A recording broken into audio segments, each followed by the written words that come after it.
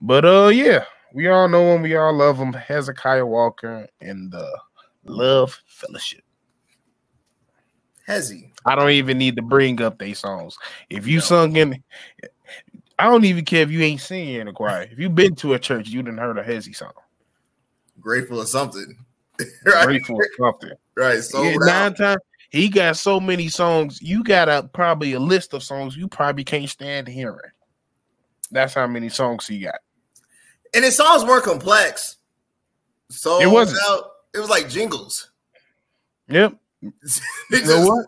Right. Gospel jingles, gospel choir jingles was maybe yes, but they I mean they had some songs that you was like, oh Lord, this song kind of high, like they do have a little songs where it's a little complex. As the years got on, it got a little bit different, but